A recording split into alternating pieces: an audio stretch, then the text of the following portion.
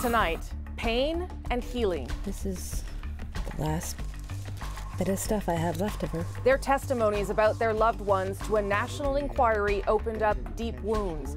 Are they getting the help they were promised? The government is planning to roll out the red carpet. The mood here in the UK on the eve of an unusual state visit. Could the timing be more awkward?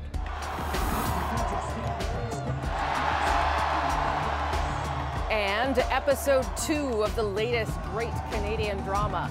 The Raptors try to grip the series with a Kawhi Leonard-like claw. This is The National.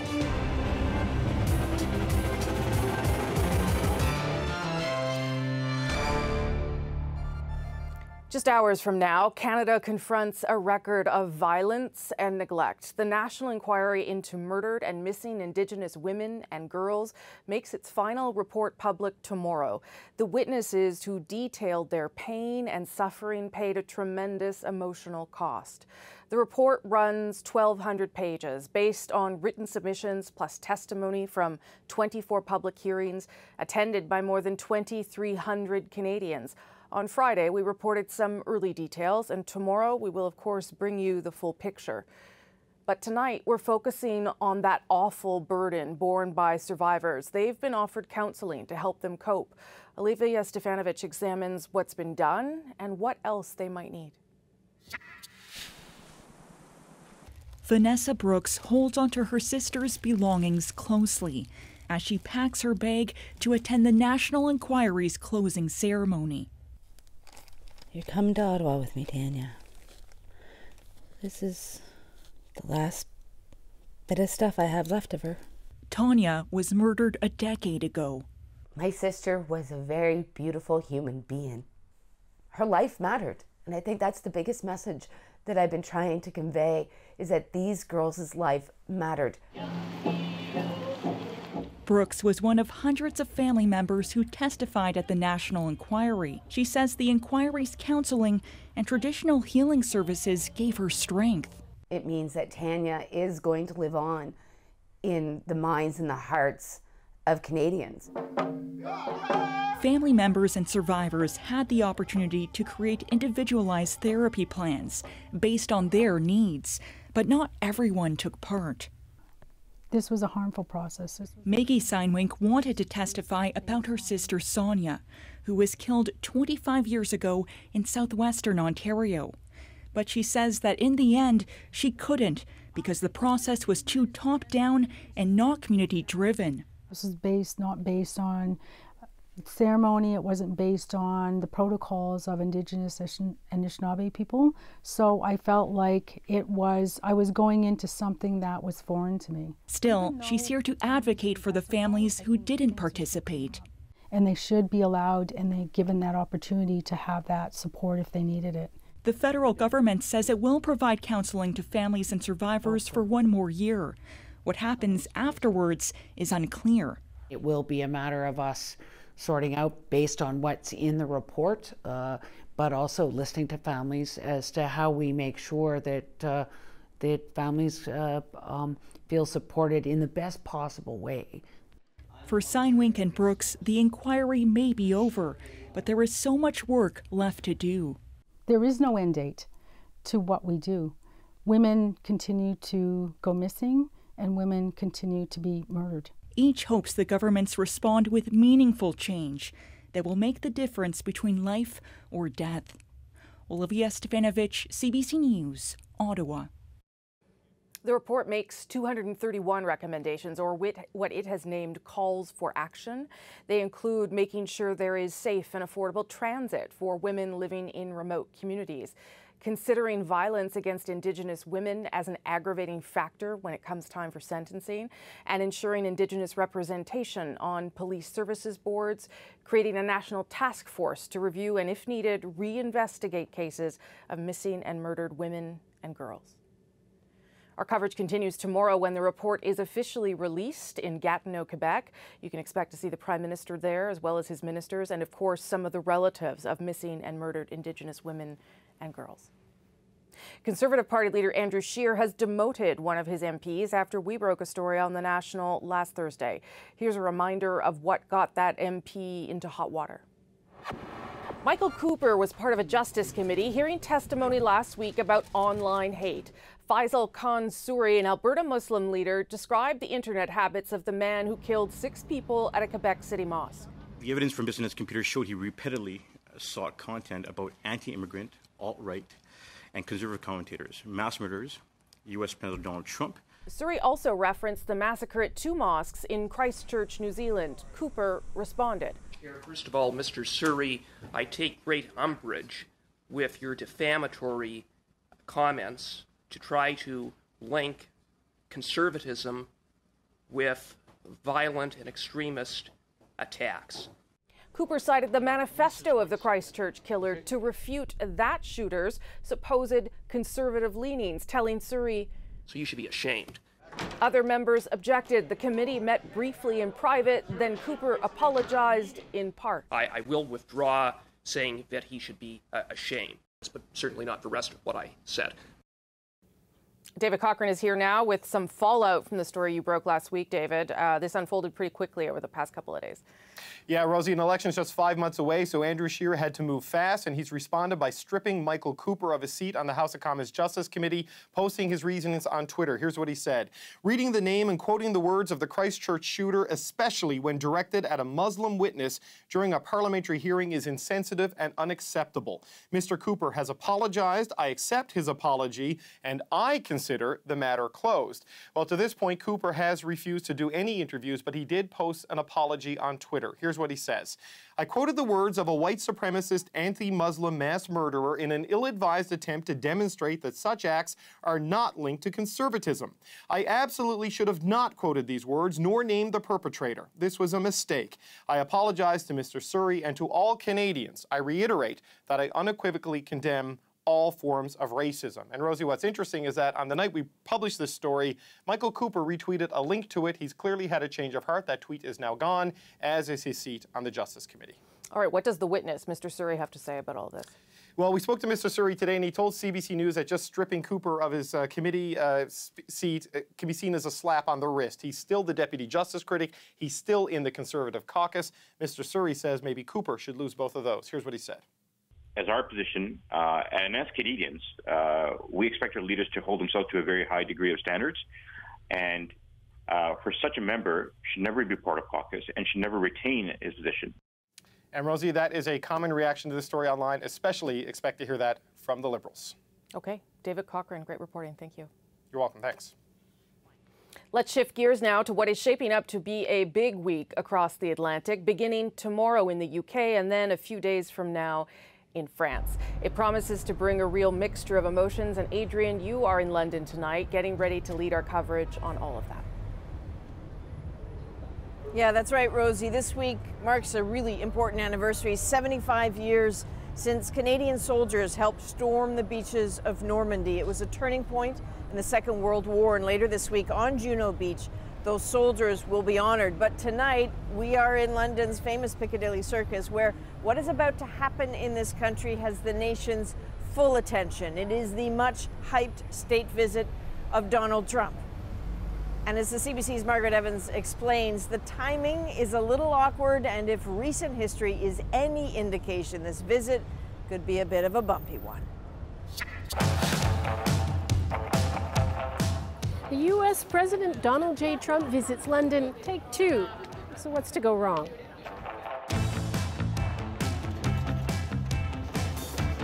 Well, you couldn't describe the last one as a raging success. There were massive street protests. The president seemed to misplace the Queen at one point, and he insulted his host, badly so. He told the Sun newspaper that Theresa May's arch-rival Boris Johnson would be a great prime minister, and he accused her of messing up Brexit. It left the so-called special relationship a little tattered, and just when Britain needed it most. A year later, and Britain feels just as needy, maybe even more so, right in the middle of a full-on, cold-red, Brexit-fueled existential crisis. The fear is Trump will wade in and pour a whole boatload of salt on an open wound. It really does beg a belief that at this moment in particular, the government is planning to roll out the red carpet. Protesters are planning to roll out this guy again, floating baby Trump, and key political figures have declined invites to a state dinner in Trump's honor. It all has the feel of the perfect storm brewing. So how to calm it? We asked an expert how British diplomats should be preparing for the second coming of Donald Trump. Because I think the worst thing to do is to consider him to be a mixture of a villain and a buffoon and to be treated accordingly. Tip number 2, bring in the royals, and lots of them. A state visit is quite a thing. And then there'll be lots of soldiers marching around and chaps in uniforms.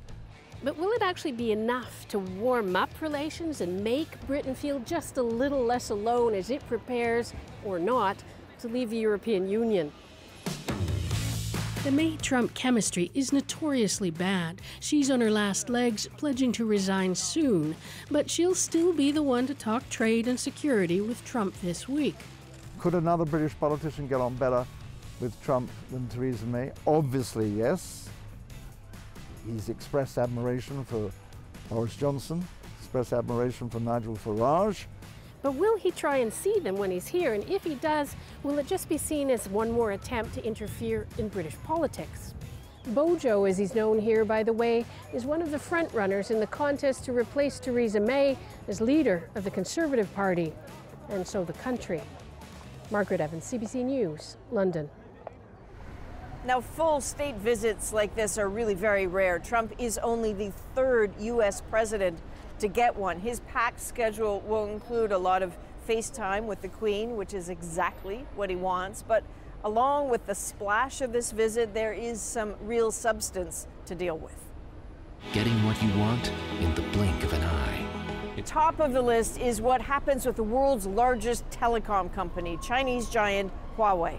The UK is considering letting Huawei build some of its 5G network. That is a next-generation network the globe craves, with speeds to make driverless cars possible. Problem is, the US blacklisted Huawei, convinced it could be a vehicle for espionage by the Chinese government.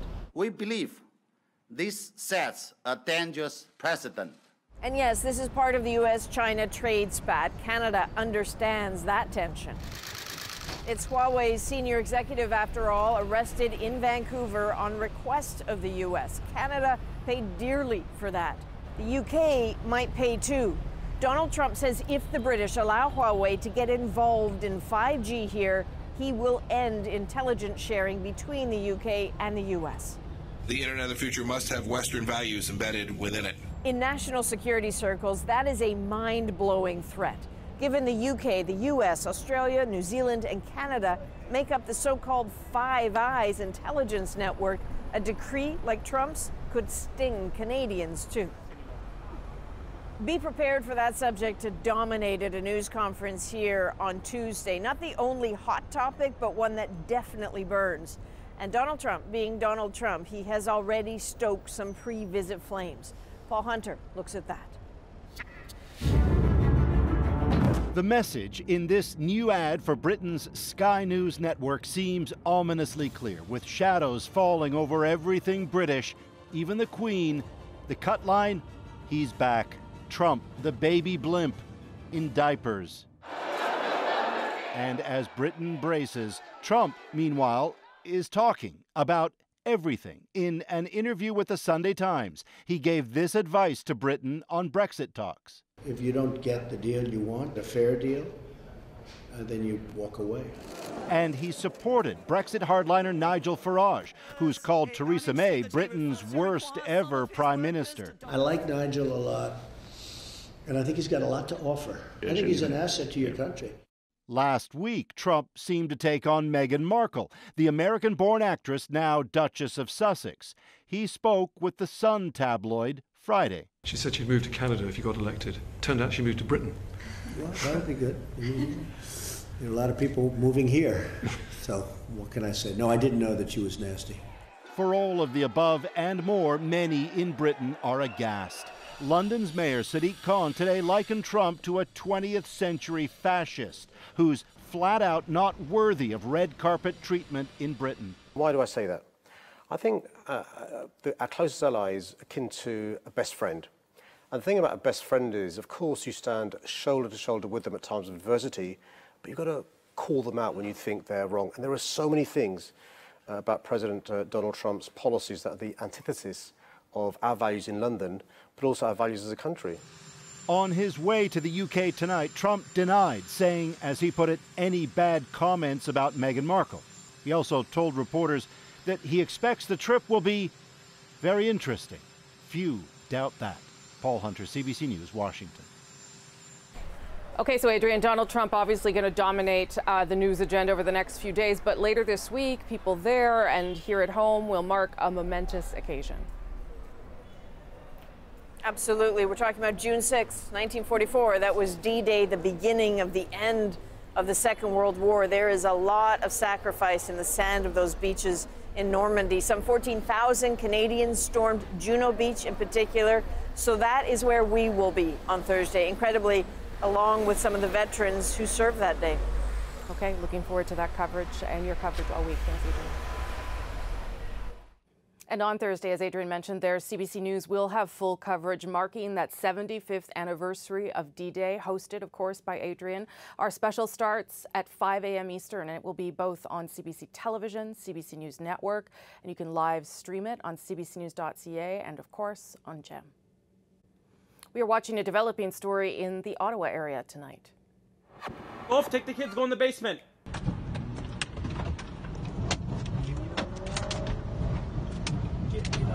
Out of here.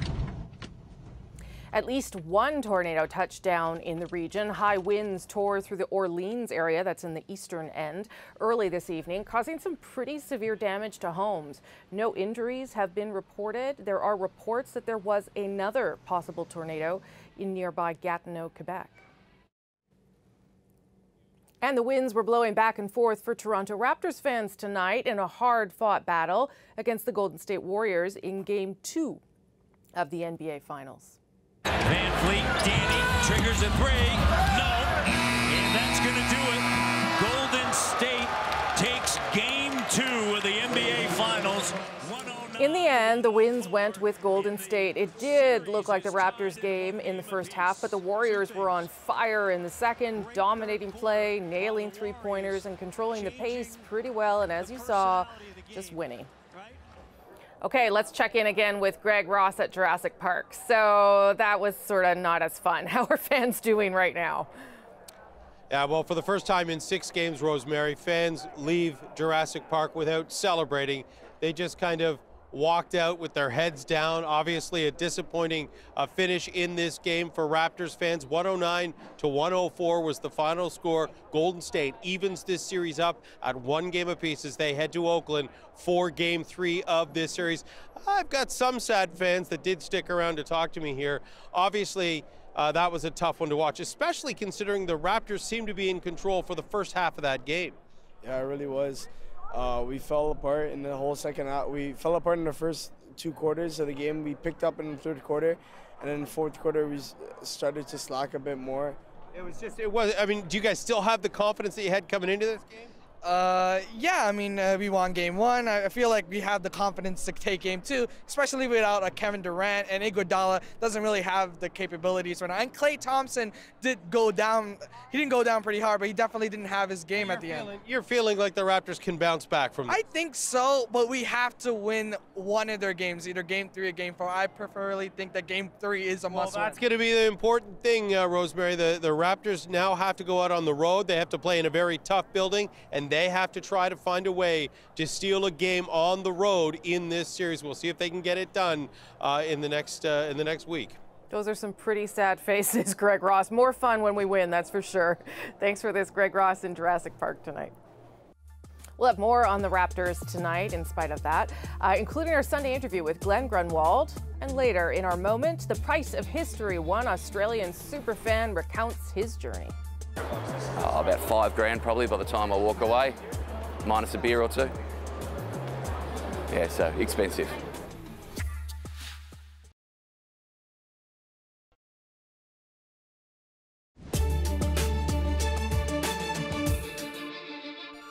There are times when you get inexcusable service, and it's completely unpredictable flight after flight. I dread entering Canadian airspace for that reason. Some strong words based on personal experience from an advocate for people with disabilities. He says voluntary codes of practice by airlines just aren't good enough to protect vulnerable travelers. And tonight, 2 families are telling our Go Public team harrowing stories of their own. As Rosa Marcatelli found out, they're demanding answers after they say their elderly parents were abandoned at the airport for hours. Mohan Karki's parents have trouble walking and they don't speak English. So when they wanted to travel from their home in Nepal to see him in Edmonton, he requested wheelchairs and special assistance through the airlines, WestJet and Cathay Pacific. They made it as far as Vancouver but failed to arrive in Edmonton. We were just thinking they were somewhere in the corner of the airport or just sitting there, not knowing where to go. For more than 12 hours, neither airline could tell Karki where his parents were. Cathay Pacific told them they'd been dropped off at the WestJet counter at the Vancouver airport for their final flight. WestJet told them there was no sign of the pair. Your parents had been missing for more than 12 hours? No food, no water, no washroom breaks? Did you ever get an explanation? I never got any explanation. He says he gave up on the airlines and called RCMP. It took officers just 20 minutes to find the couple, confused in their wheelchairs and just steps from the WestJet counter. She was scared and shaky. The same thing at the same airport happened to Tang Phan's 76-year-old mother on her trip home to Vietnam. He says a WestJet employee dropped her off at the wrong departure gate. My mom told me that the wheelchair attendant just left her there without talking to anyone. He says she was in that wheelchair for almost 8 hours until an employee from a different airline found her. It is appalling treatment that should never happen in Canada. David Leposki is an advocate for people with disabilities. He says assistance services are unreliable because airlines set their own rules. The rules should make it clear that, and the regulators should make it clear that they can't pass the buck to each other. The regulator, the Canadian Transport Agency, hopes to have legally binding regulations in place by next summer, with penalties for travel providers who break the rules. The goal is to provide seamless assistance from the time people arrive at the airport until the end of their trip. They need to make sure that passengers don't fall between the cracks. Cathay Pacific says it followed protocol when it handed Mohan Karki's parents over to WestJet. WestJet apologized for what happened to both families. The 2 airlines are now conducting internal reviews. Rosa Marcatelli, CBC News, Calgary. If you've got a story idea or a tip for our Go Public team, you can reach them at gopublic@cbc.ca. Still ahead on The National, with Raptors fever reaching new heights, Ian sits down with the team's former general manager to talk about their rise and the state of basketball in Canada. We're the most popular sport amongst young people, most popular sport among newcomers to Canada. The basketball emoji is the most popular emoji on Twitter.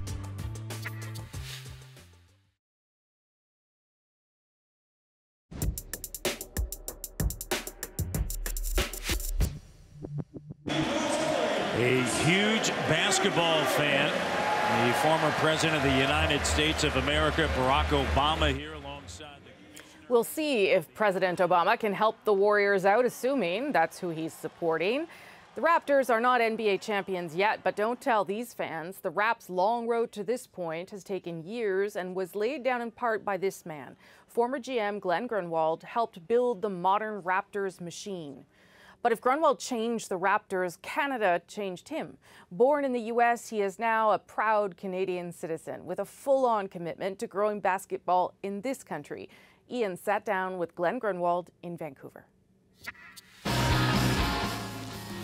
When the Raptors were introduced to the world in 1994, Basketball Hall of Famer Isaiah Thomas was brought in as the star executive.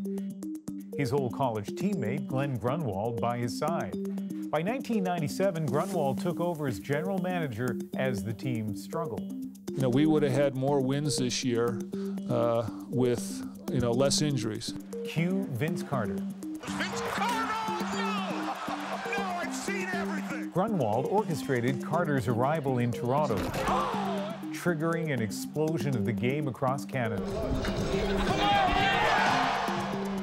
Under Grunwald, the Raptors made the playoffs 3 times, and he oversaw the team through some critical years of growth.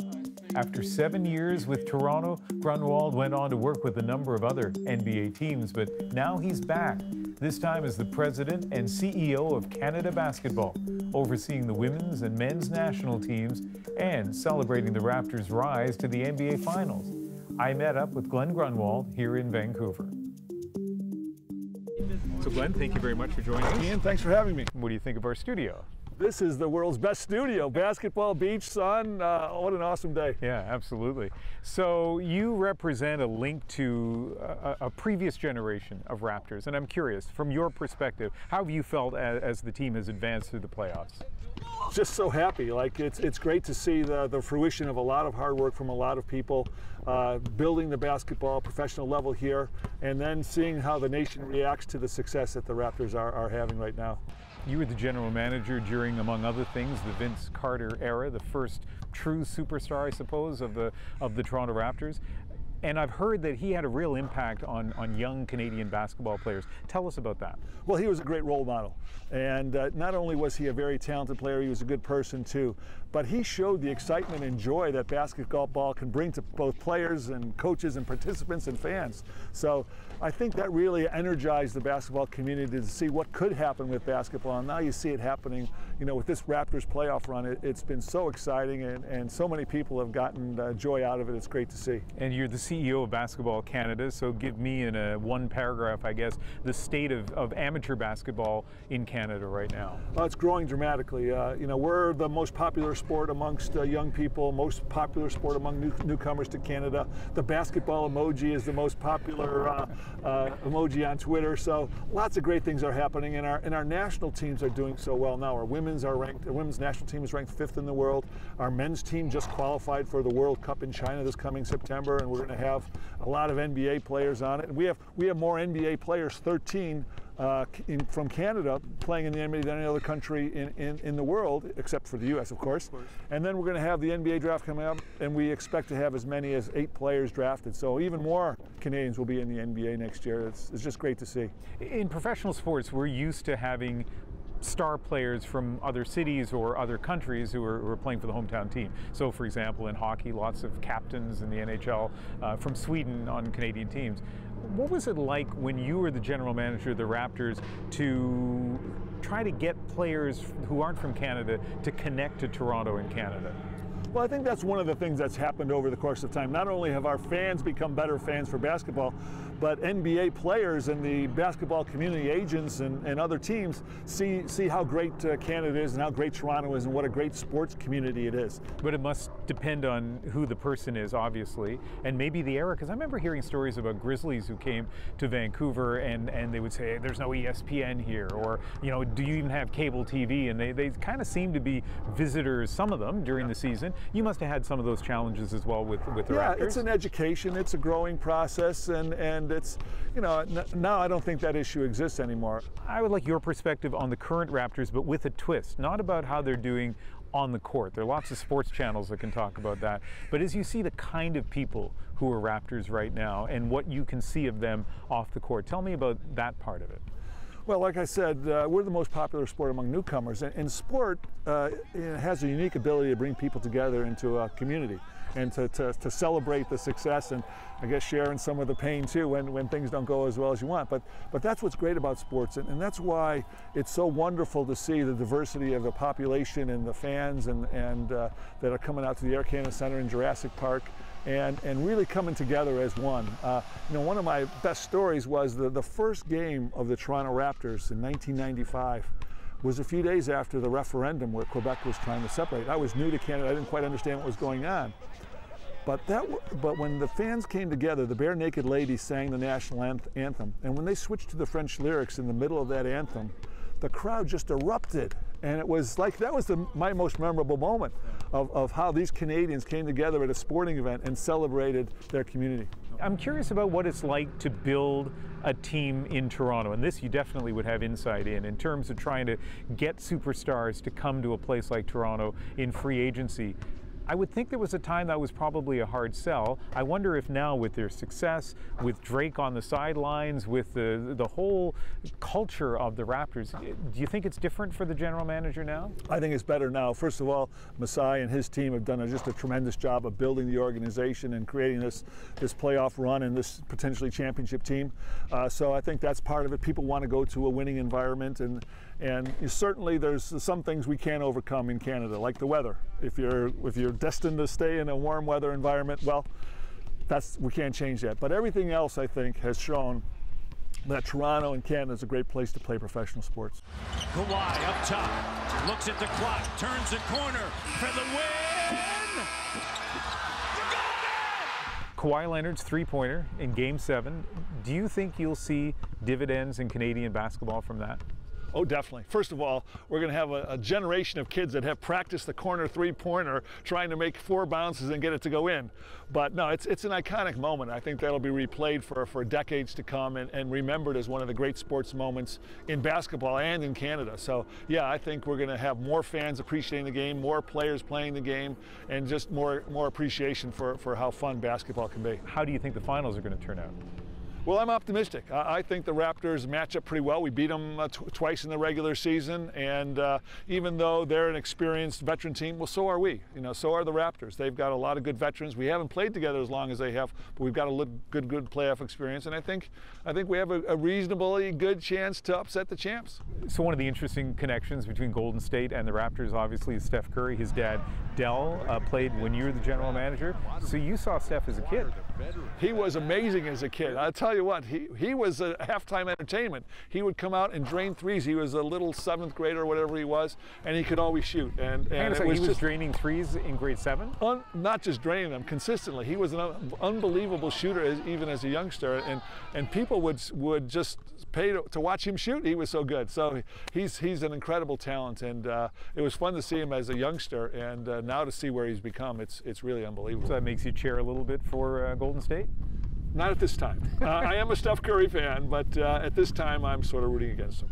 What's next for basketball in Canada, for the team that you're involved in, the national men's and women's team? Well, we have the Men's World Championship coming up and taking place in China in September. So we'll assemble a team that we think will be comprised primarily of NBA players, and we think we'll have an excellent chance to qualify for the Olympics out of that. Our women's team, on the other hand, has to play in 3 tournaments over the course of the next year to qualify for the Tokyo Olympics, and we're very optimistic they'll be able to do that. In the meantime, our under-19 team is defending the World Championship. We're the gold medal, the best team in the world for the under-19 age category, and we're playing in Crete in July to defend that championship. And then we have a lot of other competitions going on. So much stuff to talk about. 3-on-3 basketball is another new sport in the Olympics, so we're trying to qualify for that as well. So lots of things going on. National championships, clubs, referees. We're just trying to build the sport and make it even better. You seem excited about Canadian basketball. It's a great time to be involved in Canada basketball, and our best days are ahead of us. All right, very nice speaking with you. Ian, my pleasure. Thank you. Always good weather out there for that Ian guy. Still ahead on the National, inside Project 44, the mapping initiative shedding new light on the Normandy invasion some 75 years later. This is closure. It helps put things in perspective. And that's amazing. That's next, but first. In case you missed it, one of Canada's most celebrated performing arts venues is currently being celebrated. The National Arts Centre is marking its 50th anniversary. Now a globally recognized institution, the NAC was effectively willed into being by one famously determined Canadian. Journalist, war hero, and diplomat, Hamilton Southam believed the dynamic young country deserved a world-class performing arts space. He convinced then Prime Minister Lester Pearson to back the project, and in 1969, Pearson's successor presided over its opening. Plato believed that if the rulers were surrounded by beauty, they would make just law. At the least, after a few visits here, we should be able to improve our performances in that other publicly supported playhouse across the street. The two-week opening festival was a bit of a mixed bag. Technical problems with the orchestra, questionable performances, and at least one play that utterly bombed. But things improved quickly. And the center itself was an instant hit. Colossal in scale, ultra-modern and luxurious, the NAC has gone through several updates through the years. Aesthetically and artistically, always with a focus on growth. So, hey, next time you're in Ottawa, it is yours after all.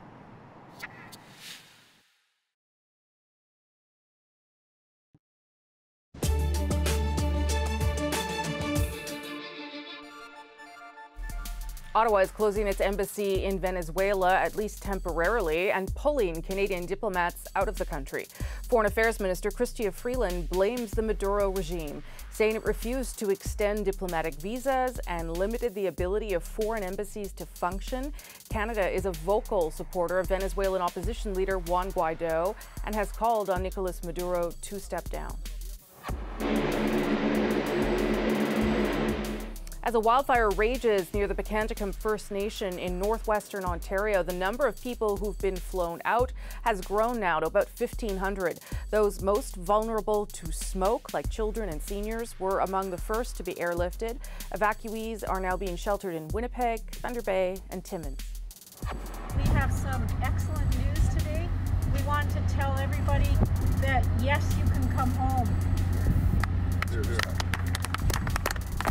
Residents of high-level Alberta and surrounding areas have been waiting 2 weeks to hear that. They can start coming home tomorrow morning, but an evacuation alert will still be in place, meaning people need to be ready to leave at a moment's notice. The Chuckegg Creek fire that's been threatening the community is still out of control. It's scorched more than 280,000 hectares. Because if there's ever was a time that we needed God, we need Him right now. A vigil held tonight in Virginia Beach, Virginia, for the 12 victims of Friday's mass shooting. Investigators say they still don't know why a city engineer walked into the municipal building where he worked and opened fire. They did debunk earlier reports, though, that the man was fired, now saying he had actually resigned hours before the attack. As the 75th anniversary of D-Day approaches, we'll show you how a group of volunteers has traced where Canadian regiments ended up during that crucial campaign. Their digital project brought together countless wartime details for the very first time. As Murray Brewster shows us, it's let one family finally uncover the truth about their own lost soldier. The massacre at Abbey Ardennes. For Greg Pollard, it was a war crime that wounded more than one generation. The details of what happened, we didn't get. Lance Corporal George Pollard of Cornwall, Ontario, murdered on the 17th of June, 1944. His body never recovered. The commander of the 12th SS Panzer Division was tried as a war criminal and sentenced to prison in 1945. George Pollard's family, including his mother Ethel, watched the trial with horror and disbelief. She would not believe that he was murdered, even though she had all the documents, all the newspaper clippings. My dad, his sister, George's brothers, grew up with my grandmother telling us, Georgie's still alive. Georgie's not dead. No body, he's not dead. My grandmother lived 99 years thinking that he was coming through the kitchen door. Greg Pollard is George Pollard's nephew. Haunted by his grandmother's grief, he spent 2 decades researching the fate of his uncle and the doomed patrol that led to his capture. To unravel the mystery, he needed a map and the help of 3 unlikely friends who share a passion for military history and who have embarked on an extraordinary project to retrace Canada's Normandy campaign. They have spent months rummaging through boxes at Library and Archives Canada, poring over records not seen in 3/4 of a century and digitizing them. You can see right here, this is a unit narrative for, I want to say 5th Field Company, Royal Canadian Engineers. All these units would have been keeping this diary daily right until the war ended. Tens of thousands of documents, all poured into this. A digital interactive map that tracks the movements day by day of every Canadian regiment that fought in the Normandy campaign. So, June 17th with the William Pollard Patrol. This is the storm at Dundas Glengarry Highlanders. Somewhere in this field is where that patrol would have been machine gunned. So Lieutenant Williams and Lance Corporal Pollard would have been left out in this field and then captured by the Germans. Nathan Kelleher knows the cold fear of war. He's a reservist and map maker, but served with the Royal Canadian Dragoons, the tanks, in Kandahar, and hopes to someday digitally map that campaign. Having served in Afghanistan, one day I'm going to have to tell my kids my story, and I want to have a way of showing that. But before I develop a project like that, I feel I need to do this project first. It was in the area. But to be able to properly tell this story, he had to speak to someone who was there. This is the front line, so to speak. Former warrant officer George Fouchard, 97. A cartographer in the Canadian Army during the Second World War, he drew the maps Canadian troops used on Juno Beach and throughout the Normandy campaign. The Army can get along without any underwear. They can't get along without any maps. The team wanted George's insight. They were surprised many of the maps they pulled from the archives were the ones that he had drawn, maps George had not seen in 75 years. I mean, overall, that really helped the soldiers at the front, because we've talked about before, the Germans, they didn't have the quality of maps that we had. The quality and superiority of Allied maps was, in George's estimation, an underappreciated key to victory. Because that's what, the higher-ups had to know, was where these people were. And it comes right down to the soldiers, that they want to know where they're going and what they're doing. And that leads us back to Greg Pollard, the SS massacre at Abbey Ardin, and a reproduction of the map his murdered uncle's patrol would have used the night they were captured. This is closure. It helps put things in perspective. And that's amazing. I'm just glad we could help. And like the Allies, the project team does not intend to stop in Normandy. They plan to digitally map the entire Canadian campaign in Europe in time for VE Day anniversary celebrations next year. Murray Brewster, CBC News, Ottawa. It's a pretty incredible project. Up next on The National, from Melbourne, Australia to Toronto, the NBA Finals couldn't keep this diehard Raptors fan down under. Saw the result, I rang my wife, and she said, oh, you need to go. And I said, come again? I said, if they win, you need to go. And I'm not one to argue, so next thing I knew, had to quickly check with the boss, and then I was buying a ticket to get over to Canada. So his long and very, very costly journey, wait till you find out, to Game 2. That's next in our moment.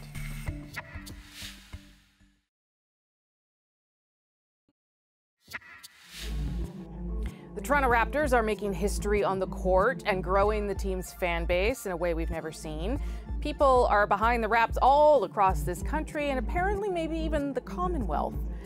Sometimes people fall hard for a sport, sometimes it's merely a passing crush, but sometimes it becomes an obsession they'll cross the world for. Meet the Raptors' biggest fan down under in our moment.